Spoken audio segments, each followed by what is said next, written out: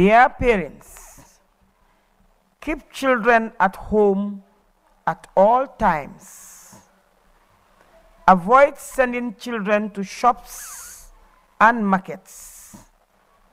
Do not engage children in petty trading on the streets and garages. Allow children to play within the confines of the home. Limit visitors into your homes. Adhere to COVID-19 health precautions and guidelines. Schools are closed, but learning continues. Dear teachers, you are encouraged to desist from all forms of group activities involving students. All school premises should remain closed and not to be used for any other purpose. Thank you.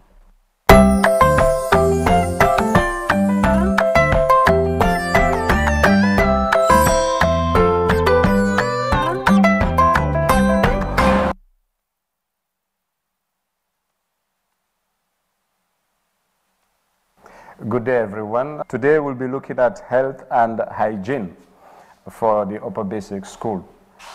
So we'll look at the definition of hygiene, and also we'll look at the definition of health. So what is health? But before we get to that, let me just inform you about the units we'll be looking at. We have community health and communicable and non-communicable diseases. Let's move on. Our objectives include with looking at it this way. By the end of this unit, we should be able to appreciate the importance of hygiene in the prevention of communicable and non-communicable diseases, demonstrate the ways of preventing community health problems. Health, as we can see, health of an individual is not just the absence of disease, but it also refers to his or her complete physical, mental, and social well-being. Everything must be complete. Hygiene, on the other hand, can be defined as the science and practice of maintaining good health.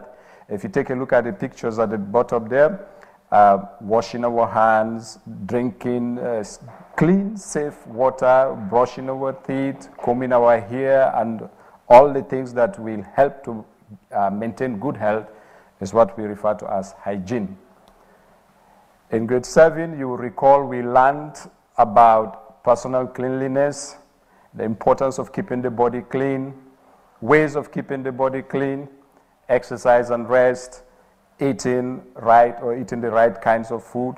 All of these are very important. And so here is a quick question for you. The most important reason for keeping the fingernails short and clean is to prevent so we have options there. A, to prevent the introduction of germs into the body through the skin of the fingers, introduction of germs into the body through the mouth, cutting of one's skin accidentally, inflicting of injury on others.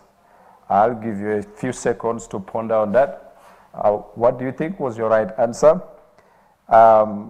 If we go through, the most important reason for keeping the fingernails short and clean is to prevent the introduction of germs into the body through the mouth. In grade 8, we learned about sanitation, which is simply about providing clean, safe drinking water and keeping the environment clean and tidy.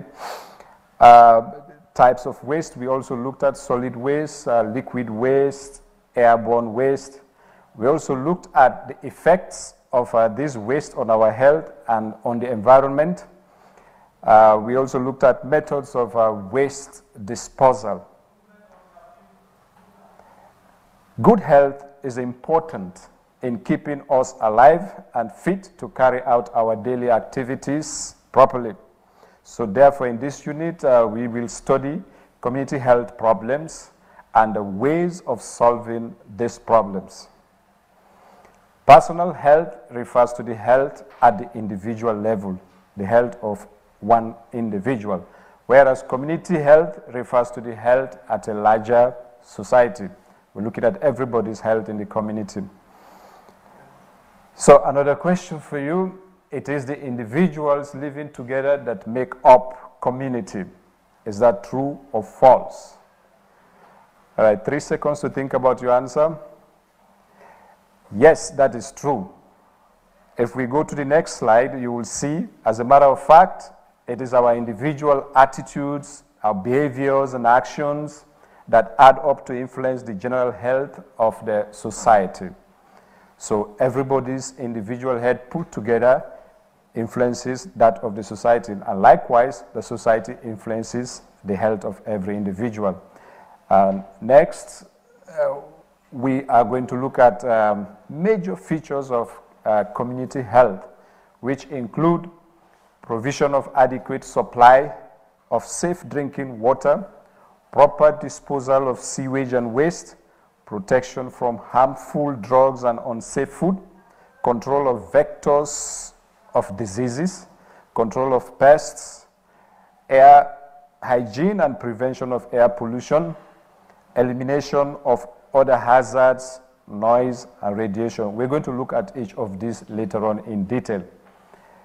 So, some terms that are very, very important for us to look at in describing outbreak of diseases: endemic, epidemic, pandemic, and sporadic.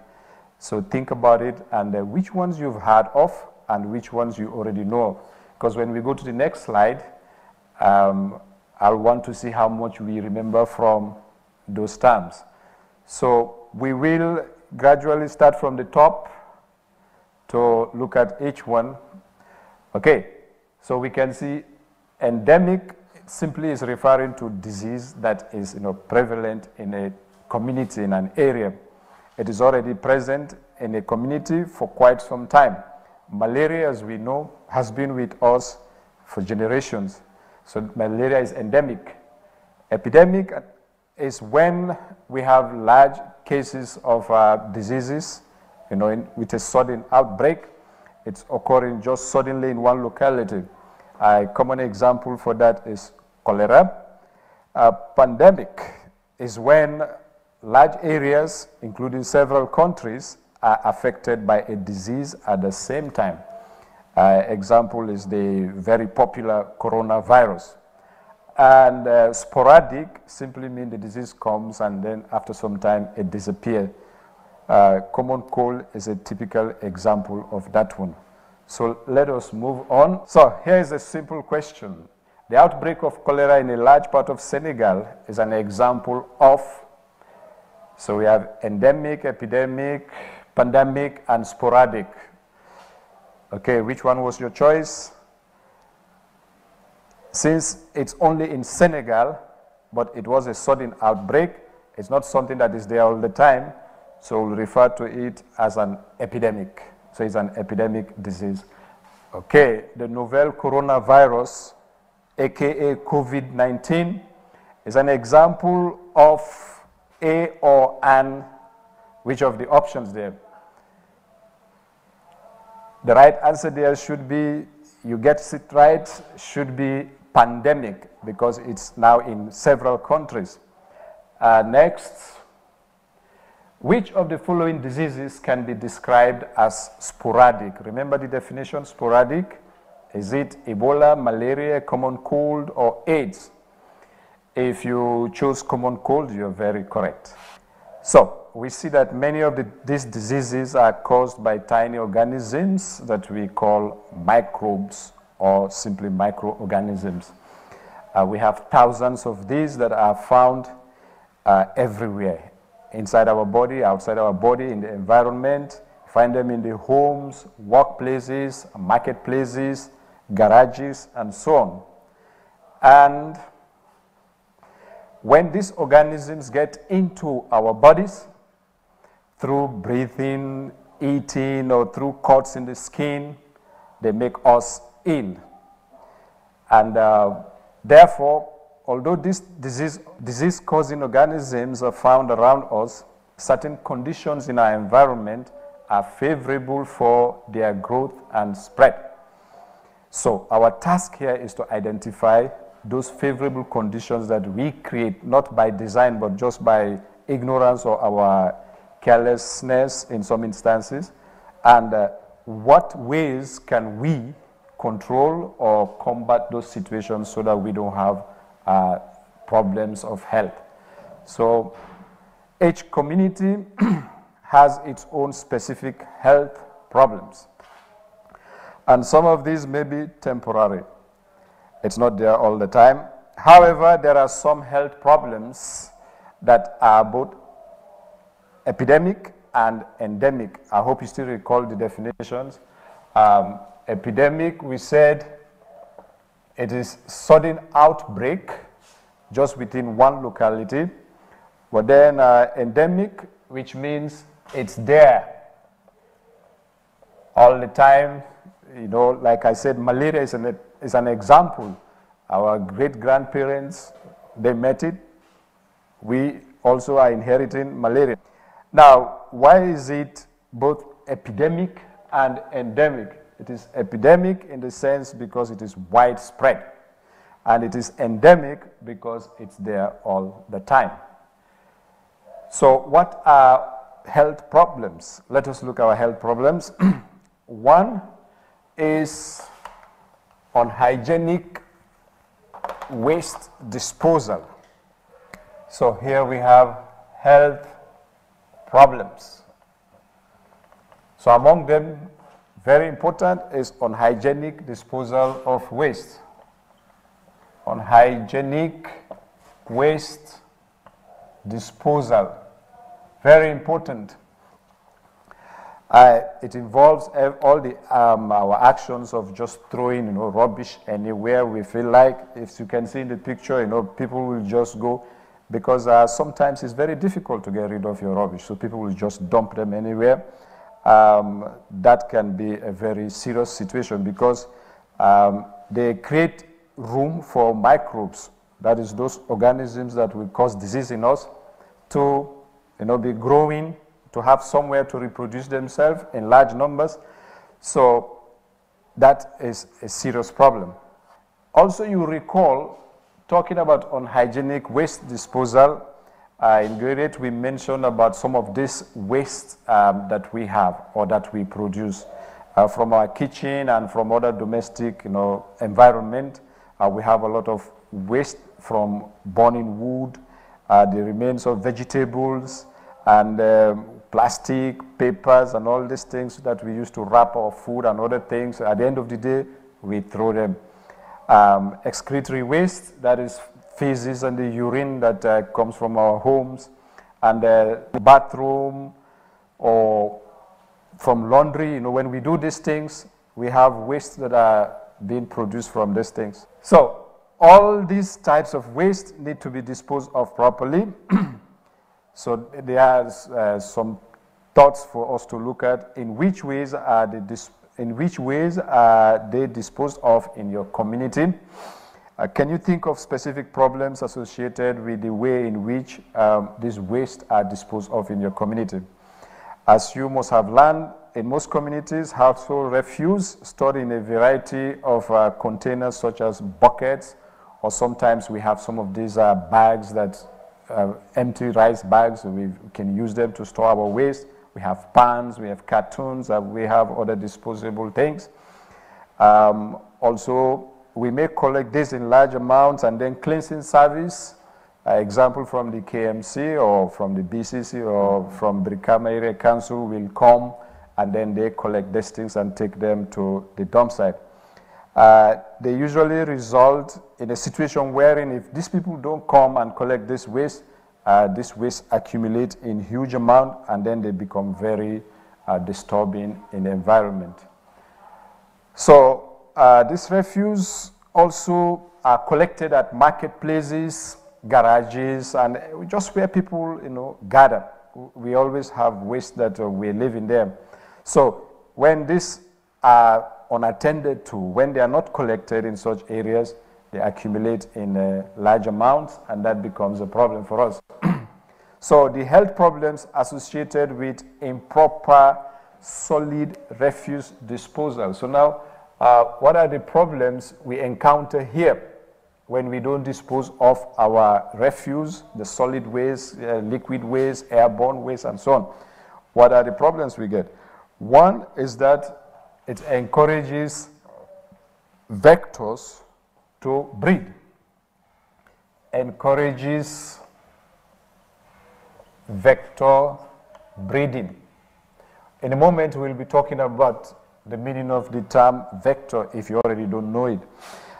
During the rainy season, you have empty tins and cans among refuse heaps and those that we throw, without even thinking about them. So here we're looking at vector, simply mean the organism that is carrying the things that cause disease. If you look at the picture, the organisms you are seeing there, these are vectors. They carry the organisms that cause disease. And so among them, you have like the mosquito, which will also breed very well. We all know about this, and we feel the consequence when mosquitoes breed in large amount, and then they create malaria for us. Also, we have excretory waste disposal. Excretory waste disposal as a problem. All right, it's a serious public health concern in both urban and rural areas. Still, we are looking at health problems. So later we'll have to look at what do we do to control or to manage these health problems. So one we're looking at here now, excretory waste disposals, what problems we have there. One of the most common way our people get rid of waste is to have pit latrines that are open. So we have open pit latrines. In some other places, they have buckets, or they call them pail latrines. I'm not quite sure this is still going on, but it used to be common, especially in some areas wherein buckets are used for collection of feces. And we also have unsanitary waste disposal. Unsanitary waste disposal, often in the form of the liquid water that comes from either the bathroom or from washing clothes and so on. And these things just run into open gutters. And of course, you can see how one problem leads to another.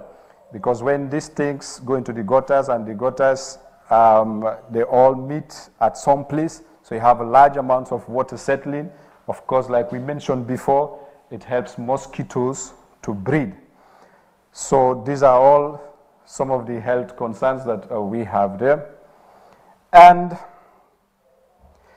the sale of unhygienic food is another major problem that we would want to look at. So remember, first we're looking at how do we, let me just put those points here. Waste disposal is the first problem we're looking at. Next, we're looking at sale of food. And in this case, we're looking at foodstuff that is sold in unhygienic condition. A lot of the time you're in the street or you're passing somewhere, you're hungry, you want food, so you look for these food hawkers or food vendors, and there you buy food.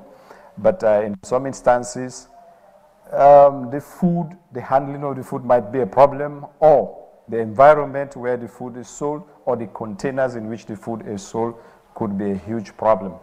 So what do we do in that instance? We come to number 3. Now we're looking at unsafe drinking water as another health problem. So if we expose ourselves to drinking water that is unhygienic, water that is not clean, and you drink these things, of course, you are simply taking in things that are going to cause disease in your body, and that can be a serious problem. You would also see children particularly, often you see them going into some of this dirty water. They don't know much about this hygiene, and sometimes they even bathe in them and they swim in this dirty water. So imagine a picture like this, a child swimming in water like this. That child is definitely going to take in a lot of microbes, and that can result in a lot of problems, okay? They can expose themselves to diseases like cholera, diarrhea, dysentery, and a lot of diseases that affect the digestive system. And sometimes some people have this practice of when they are washing clothes, they'll just throw the water, especially if they live near streams. So they just throw the dirty water into the stream. Some of us, we use the same stream for drinking, for bathing, and we collect the water and we do our cooking. All of these can be a source of collecting germs. And once the water is contaminated, it becomes a serious problem. So other community health problems will include overcrowded situations. We have poorly ventilated and overcrowded. Ventilated is talking about ventilation, like creating or making your houses such that enough air should be able to flow in. But if you are in overcrowded places, the flow of air becomes very poor, and hence that is a very serious concern for the people that are living there, because they would have some health problems. One more we have is the fact that some people take up bad habits like cigarette smoking.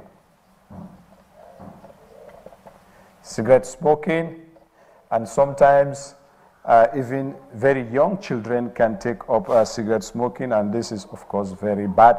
In the Gambia, we can see the government have put in place mechanism to ban public smoking. If you must smoke, you have to do it at your private location, no more in public places.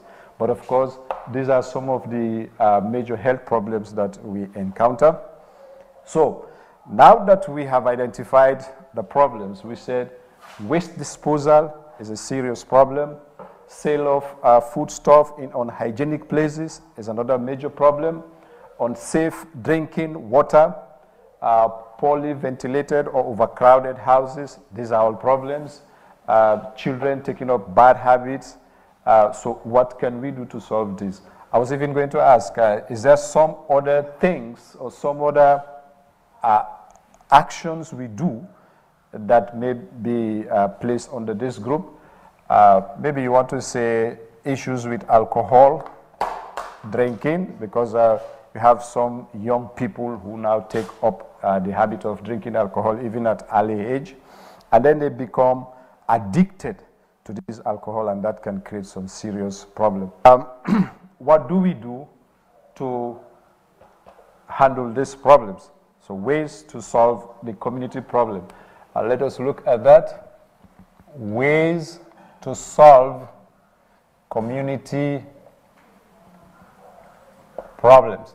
Remember earlier on we mentioned that the health of individuals contribute to the health of the community, and likewise the health of the community influences or affects the health of individuals. So if we're solving community problems, we are equally solving problems, health problems for individuals. So one problem we have, one solution is that household members should contribute their own quota in keeping the environment healthy and clean. How do we do that? We control the waste that we produce. Is it solid waste, or is it the liquid waste that we produce, or anything that is coming from us that we don't want? Once they are controlled, then that will make it better for us to improve on our health. Number two, you can see community members should embark on regular cleansing exercises. In the Gambia here, set-settle is very common. So first we'll say one, individuals contribute. Individuals, let's say, do their own bit, like clean your your houses, your environment, your compound. And number two, we're saying you can come as little groups at community level. We can do, you know, community cleanliness. You can come out on settle day with your brooms and your buckets and clean the environment, collect all this rubbish and put them safe, clean the gutters. Everywhere that we have rubbish that is going to disturb the environment, we keep all of them out of the place. You can see little children, okay? They're learning at a very early age how to clean the environment. You know, they are a typical example of settle. Everybody, you know, all hands on deck. And if we look at the subsequent pictures, okay, again, we can see young people, the youth, actively involved in cleaning the environment. And of course, at the larger scale, the municipalities to do its own part in the streets and so on, so that people can have somewhere to put their rubbish. You know, sometimes it's not that people just want to keep the environment dirty, but sometimes you don't have where to dispose of your waste. So in creating this type of containers and so on, it makes life easy for people. You have your rubbish. Now we need to inculcate the habit of, you know, when you have your rubbish and you don't have somewhere to dump it, keep it. Like you're in vehicles and so on. And once you reach one of these containers, then you can safely put them there. You can see a photograph of vehicles that, of course, when you have large amount of rubbish, the vehicle can come and pick up. So number 3 says the practice of cleaning the environment on a regular basis is very, very important. But what is most important is for us to, you know, train ourselves, discipline ourselves so that we don't make the environment dirty. If we don't make it dirty, there is no need to clean it.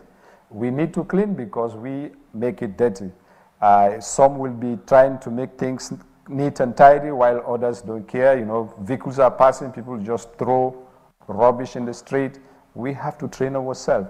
And if you're sitting with somebody, perhaps you can gently remind that person, please, we should, you know, keep the environment dirty, but be polite so you don't start a quarrel there. So everybody in the environment at every level, in the community, you know, if we all stop throwing plastics, we, you know, gather them, and the other waste we get from the homes, you know, when you peel fruits or you women cooking, they, you know, collect the stains, put them in containers, and when this vehicle come and they pick them up, that will help a lot in improving our health condition. We ourselves, you know, try not to litter your environment. That's very, very important. Try not to litter your environment. That will help a lot in keeping the place very clean. And we go, number 4. So hopefully you've got these notes down. And we go up to number 4 that says, public and household pit latrines and buckets should not be near wells. So keep all latrines away from kitchen. They should not be near your kitchens, because this is where you are preparing food. So if they're very close to your kitchens, that means, like we mentioned earlier, microbes can easily come from those areas and then come to your kitchen and then make problem for you. And number 5 is talking about food vendors. Now, what should they do? These people should keep their food items away from flies and dust. How can they do that? Simply, if you have your food and they simply ask you to cover it with plastic, or sometimes people will have boxes, transparent box if you like, and then you enclose the food there to protect the food so that germs and microbes and other things will not go there. So it is also very important to screen people that deal with food, people who sell food. So if somebody is going to sell food and that person is already having some diseases, there is every likelihood that the person will be passing on these diseases through the food to other people. So these are some of the ways we can handle the problems of community health. And it says again, another important aspect there is education, which we can participate in. Okay? If we give education to the larger community and to our neighborhood and to our friends and family, we tell them the importance of keeping the environment healthy and clean, that will help a lot. You can see it says, if people in a community do not know how diseases are spread or how they may be prevented, the standard health of the community will not improve. So these were the few points I put around, and we want you to mention other ways. See if you can mention other ways of maintaining good health in your community. You can think, there should be more. I've just brought like 4 or 5 points, so you can probably add some more there. Okay? So now we want to look at diseases caused by organisms. What diseases that organisms cause? Because when we feel sick, it is because in some instances these diseases are caused by organisms. We have some important terms there, so let us take note of them. One of them is the word pathogen, or simply the organism that causes disease. So when these organisms are in your body, you're going to be sick. Symptoms. Sometimes we talk about signs and symptoms. These are the things that tell us what we can look for to know somebody is having a disease. So doctors can be able to tell some by reading your temperature, and they will be able to tell you have a fever. You may feel pain, you may feel headache. Sometimes if you touch your skin, you can feel it's warm. That might give you an indication that you're having fever. But of course, to know actually that you are carrying certain diseases, there are some tests that have to be done. Next, we're looking at the mode of transmission. Mode simply means the means of passing on the disease. Transmission, modes of transmission. How is this disease passed from one person to the other, or whichever way they are passed? Vectors, I mentioned earlier on. These are the organisms that bring disease to our foods, to our bodies, to our waters, and so on. And there is what we call the host, the chief host, or the primary host. Host simply means, you welcoming somebody, you housing somebody.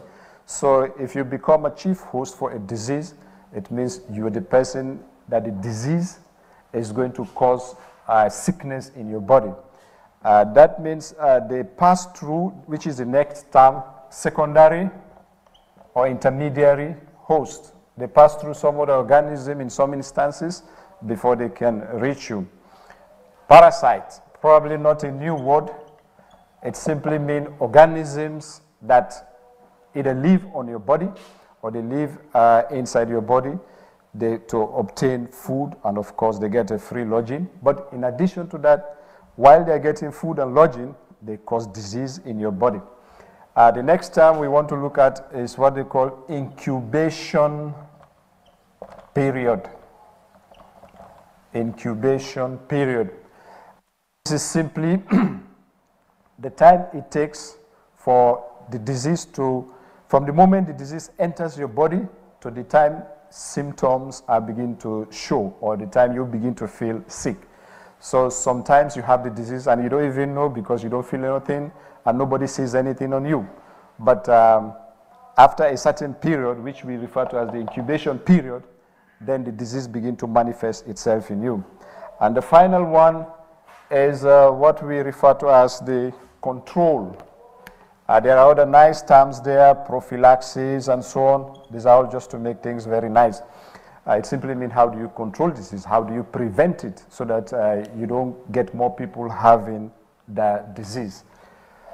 So, disease-causing organisms are carried by a what?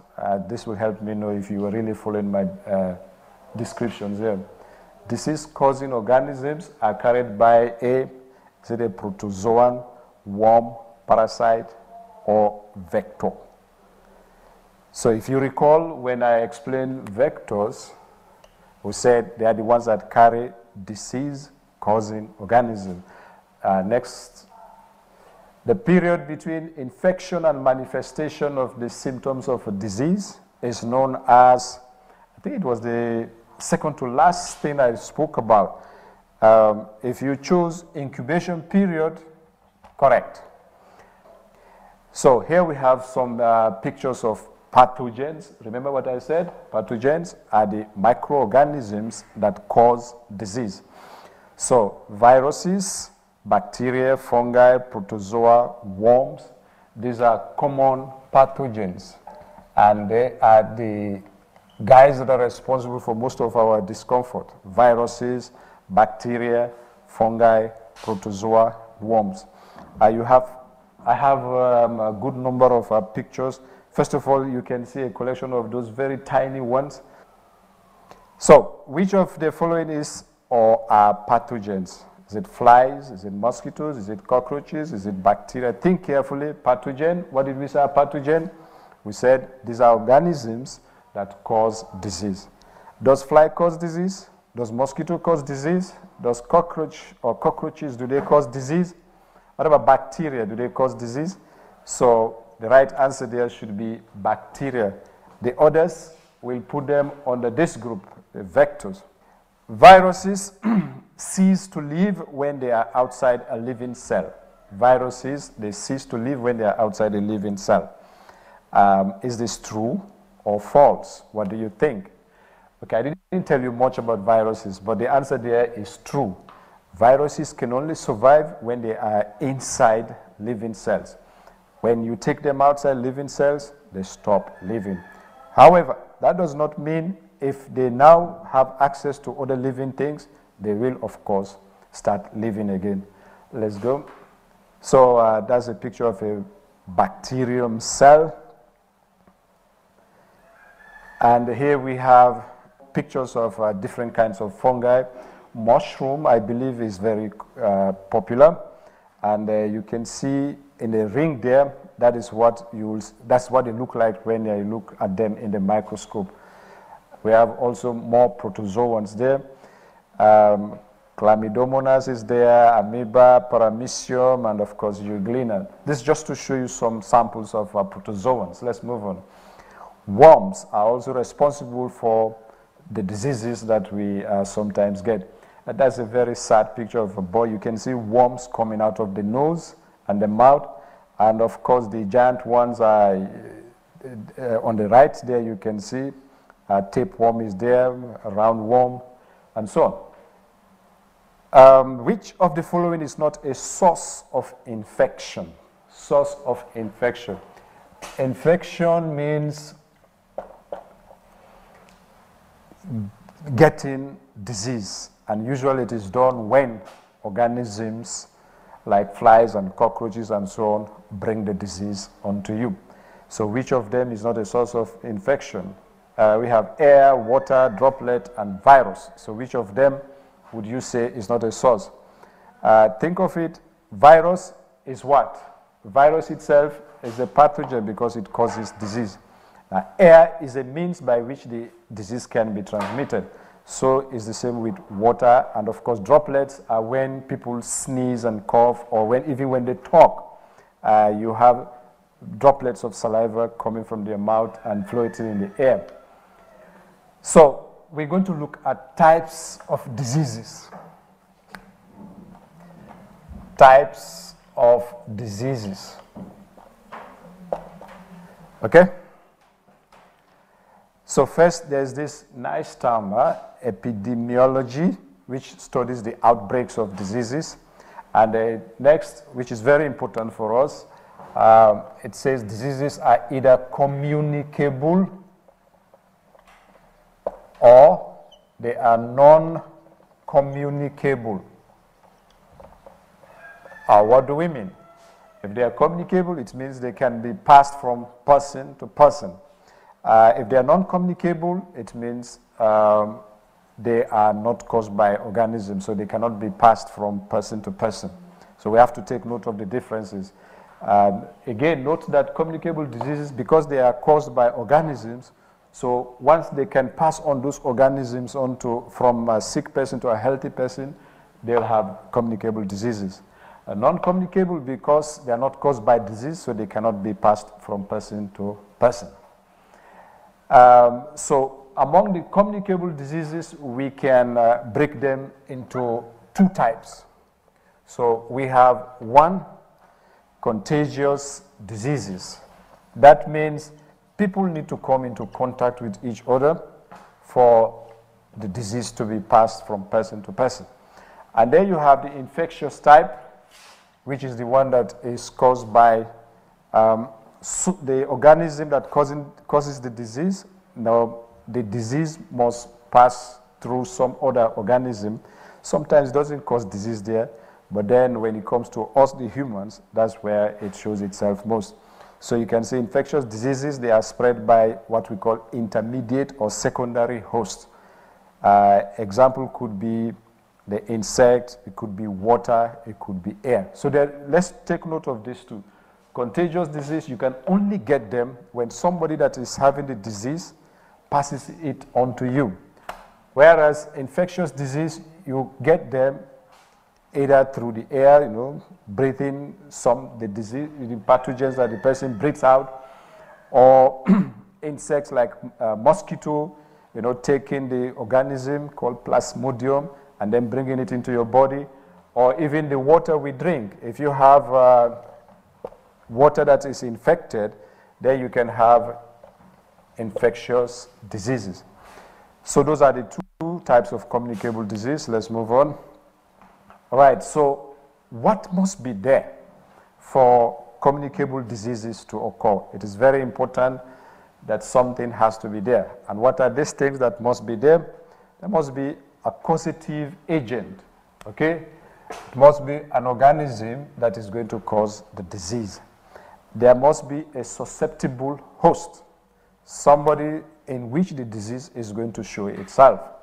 And of course, there must be a transmission route. Like we said, it could be either by contact or contagious. It could be through the air. It could be through the water and foods we drink if they're infected. So once those three things are available, then the person disease can be communicable. If one of them is absent, it's not possible. Next, there could also be communicable diseases can be airborne. So first of all, let's just look. We've said, we've looked at the way you can get them. So now we're looking at which means, we have the airborne diseases. That means you get them through the air. People, like I mentioned, people breathing, people coughing, even talking. Some of these diseases can be passed from person to person. We have common cold, measles, whooping cough, poliomyelitis or simply polio, tuberculosis, and meningitis. These are diseases that can be passed through the air. It doesn't mean they cannot be passed through other means as well, but some diseases are limited only to certain means of passing them on. Next, we look at waterborne diseases. Water or food. Water or foodborne diseases. Okay, they include dysentery, cholera, typhoid fever. So it means we get these ones if the food we are going to eat or the liquids or water we are going to drink are contaminated with the germs, then we have them. You will notice sometimes when people are preparing food, we need to be careful sometimes at large gatherings because sometimes we have many hands on deck. And if the people are not careful in the way they handle the food and they bring in disease, people can be infected. And the final one there is insect-borne diseases. All right, like malaria, which is passed on to us by the mosquito. Okay, the mosquito brings the disease, the pathogen that is causing the disease. Yellow fever, the WHO had, fought very tough battle with yellow fever. By large extent, they've reduced it, but sometimes it pops up a little bit and then disappear again. So these are the ways that diseases can be passed. We have worm infestation. So let me take number 4 right up there. I need this note. This is why I'm leaving them there. Worm infestations. You have a broad band of worms, quite a large number of worms, but I mentioned only roundworm, tapeworm, hookworm, and guinea worm, because these are very common in West Africa particularly. And we also have animal-borne diseases, that is diseases that are passed to us through animals, okay? Rabies is a very popular one there. We get this from dogs. Rabies is actually caused by viruses. So the viruses are passed from dogs onto us humans, and then we can have it there. And the final one is contact. So we have those diseases we get when we come into direct contact with people. Contact diseases.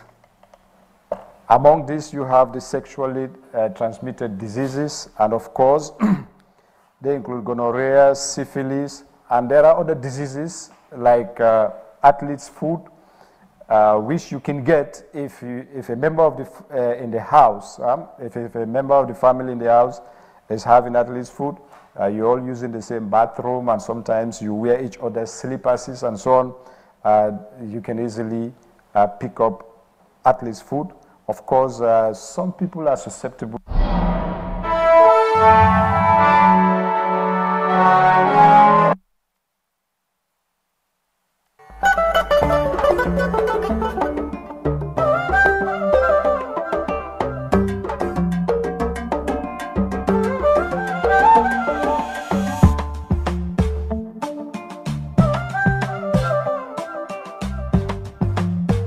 ñu leen di nuyu ku nekk sa tur ak sa